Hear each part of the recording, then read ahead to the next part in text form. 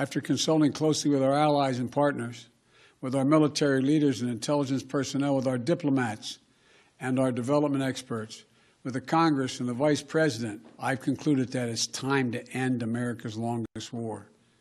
It's time for American troops to come home. The United States will begin our final withdrawal, begin it on May 1 of this year.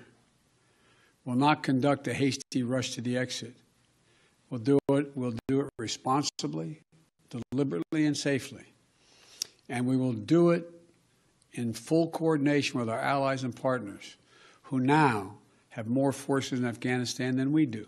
We went to Afghanistan because of a horrific attack that happened 20 years ago. That cannot explain why we should remain there in 2021.